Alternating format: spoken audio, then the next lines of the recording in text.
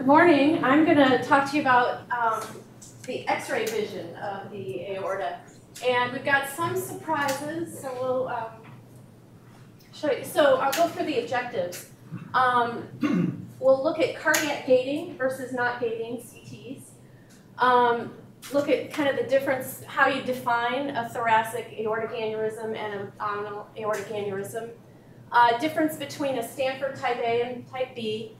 And then we'll look at the difference between malignant and benign. Now, we're not talking cancer here, but that's going to be the surprise at the end. So keep awake. I hope you've had your coffee.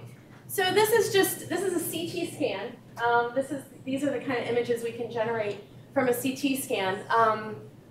And so you can see the aortic arch right here, the aortic root, and there's some calcium there. Descending thoracic aorta, abdominal aorta, then you've got your iliac arteries and femoral arteries.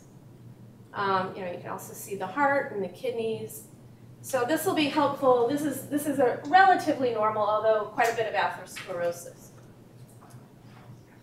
So we're going to talk a little bit about gating. And I know this seems like, I was telling my sister-in-law who's a hospitalist, she's like, I don't know if I really care about gating.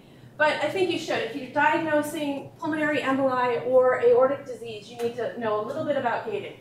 So for pulmonary emboli, we do not gate. And so you'll get an image of the aorta that looks a little bit like this. And that's okay, and there's less radiation. So people come into the emergency department all the time with shortness of breath. They get a PE study, and we don't gate it. Less radiation, more people, less radiation. However, if you have aortic disease or suspecting aortic disease, gating is best. And here you can see the aorta, and you can really nicely see the takeoff of the right coronary artery. So that's some of the difference. There also will be a quiz here in the middle and at the end. Can you say something? Can you say what gating means? What does it mean? Good question. So here is an ECG from iStop. I've got a pretty picture. So basically what a non-gated study is going to image just whenever the scanner goes on. And it's going to image kind of one point in time. What gating does, and we do it differently for what we're trying to image. For an aorta, we're going to image during diastole because there's the least amount of motion. I don't want to image here. I want to image here.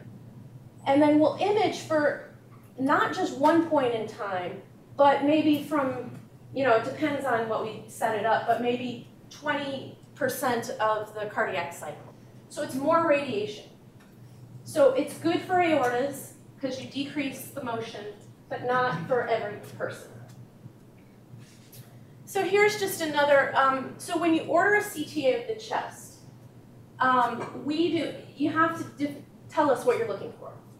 So are you looking for a PE or are you looking for an aortic pathology? We can also do both, but we just, the CT text will target the area and it'll pacify what we're looking for. So aortic dissection, aortic aneurysm, the aorta is going to be maximally opacified. Pulmonary arteries, not quite as much. For pulmonary embolus, you're going to get the pulmonary arteries to be maximally opacified.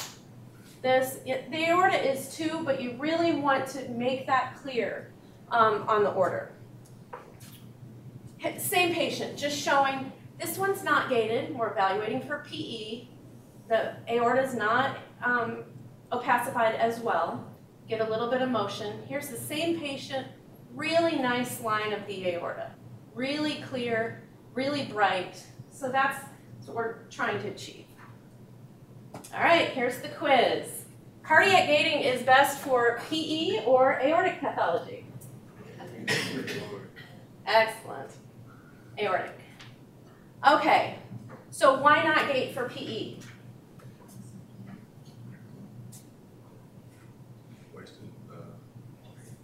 Radiation dose. So we'll probably do, I don't know how many we'll do today from the ER. 5, 10 CTs today. Everybody doesn't need extra dose of radiation. Kim, that's a question. So if somebody comes in with chest pain, rule out dissection, rule out PE, So do you assume that and then go ahead and get a gated study? Or do you don't know because you want the best image? If it's so different scanners have gating capabilities and some don't. Like you said, when we were in the glory days and had all the, we got a really fancy CT scanner at Swedish Cherry Hill. So not every facility has that type of ability. If it says aortic pathology and it's done here, it will be gated. But that varies based on site. Throughout Swedish, where mostly all of our aortas are gated. So if you say aortic pathology, it should be gated. Why cardiac gate for thoracic aortic pathology?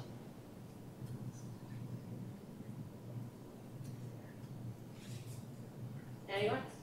To get the clear delineations of the walls. Yeah, just less motion. Because sometimes you see that aortic root and you're like, I don't know, is it moving or is it, is it a dissection? So if it's not moving, you can really see it clearly and determine if it's a dissection or not. Okay. So the ACR has its appropriateness criteria. So just to know that CTA is the #1 for if you're suspecting a thoracic aortic aneurysm. You want to do CTA of the chest. So how do we determine a thoracic aortic aneurysm? So the size of my aorta, thoracic aorta, is going to be different from somebody who's a lot bigger and taller than me. So we base this on height, weight, age, and gender. This is for the thoracic aorta. And every time I'm close and I'm not quite sure, I get my tables out and start looking at this based on the patient's age and body habitus. So this, 2 foot, I think she's 2'1", and Irvin, who's 6'7", they're going to have different size aortic roots. The older you get, that media stretches out some, and you're going to get more dilatation. So we look at the charts for the thoracic aorta. And here's a nice gated study showing an ascending thoracic aortic aneurysm and a coronal image of that. And then there's a 3D version of it.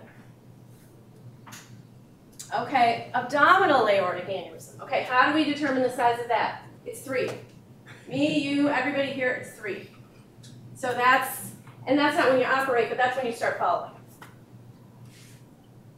And again, so ACR, looking at what's the appropriate imaging. For screening, an ultrasound's good, especially in a thin patient. If the patient's presenting, in the emergency department, we get a CTA abdomen. That's going to be the definitive study, but an ultrasound can be very good. So here we have a patient, another CT 3D model. Here's the liver, the heart, and then you've got the aorta, and something's bigger than normal. So here we have the a sagittal image showing this lobulated aneurysm, probably contained rupture. It doesn't show as well, but here's the calcified, aorta, and it's just all going out. And, not good. Okay, here's the question. What's the size of an abdominal aortic aneurysm? Good. See, this is easy.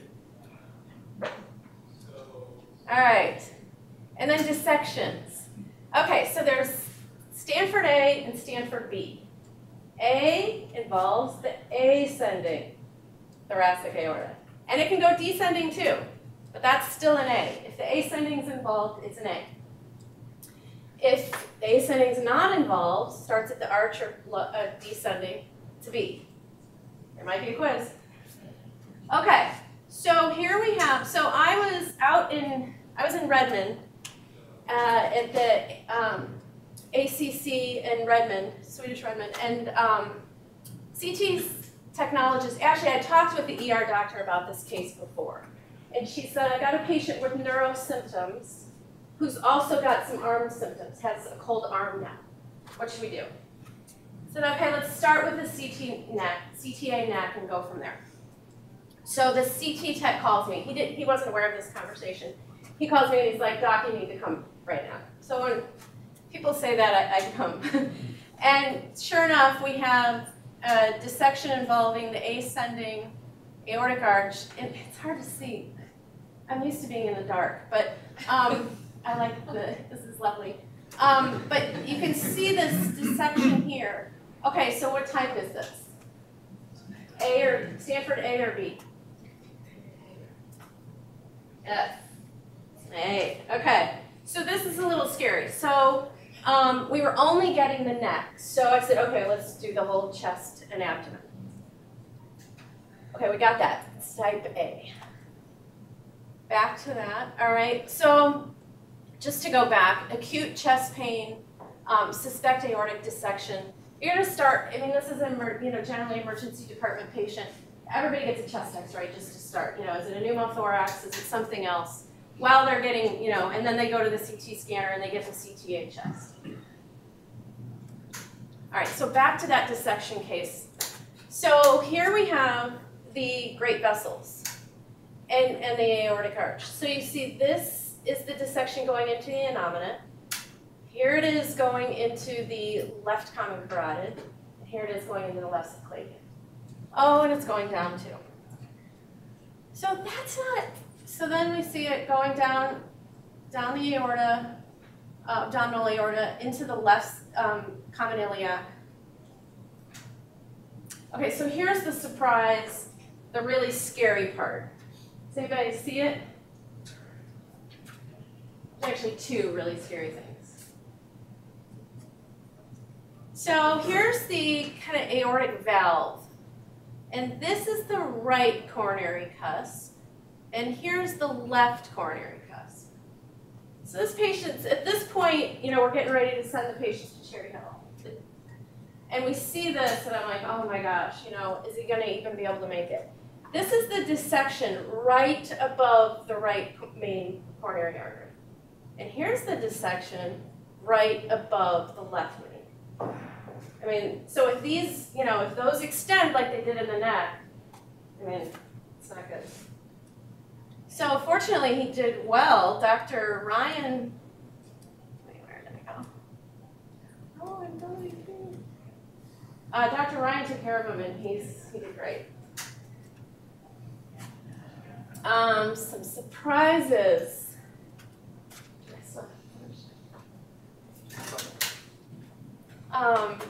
All right, so coronary anomalies are super uncommon. But 2 weeks ago, here at Cherry Hill, I had 3, and here they are. This is one, and there are benign and malignant anomalies. And that doesn't mean they cause cancer. It means one can cause death and one doesn't. So, so this is a malignant anomaly. And they are both coming off this is the right coronary cusp, and this is the normal right coronary artery, and here's the left coronary artery. Left coronary artery should be coming off here. This is taking a really sharp angle, and it's going between the aorta and the pulmonary artery and the right ventricular outflow tract. So this is malignant because when the cardiac output goes up, that gets squished, and that's bad. So, and I've got like 10 seconds left. So here we have it on this sagittal, and this isn't it, that's motion artifact, but here's the left going, and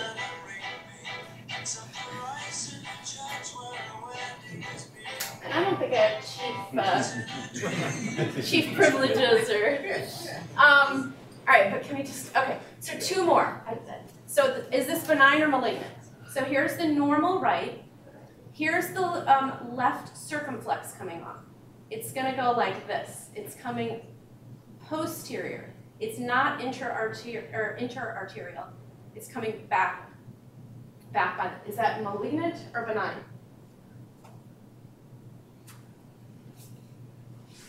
If it goes so this one's benign.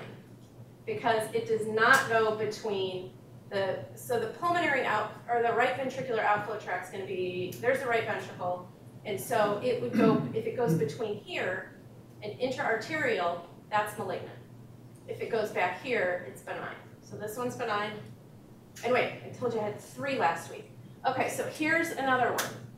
There's the left main, and there's a tiny little right coronary. Benign or malignant. And I'll be done.